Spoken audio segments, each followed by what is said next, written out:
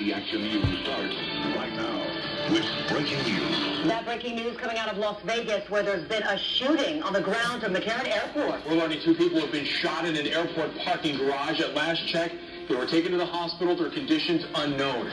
The Las Vegas Police Department tweeting an airport connector tunnel is closed right now. No word on if this is affecting any flights there. Also new at 11, dangerous explosives shut down a Pasco County highway, and deputies are tracking the person who left the shells too close to that busy road. Good evening, everyone, and thanks for joining us. I'm Wendy Ryan. And I'm Jameson Dula. Take a look at this video here.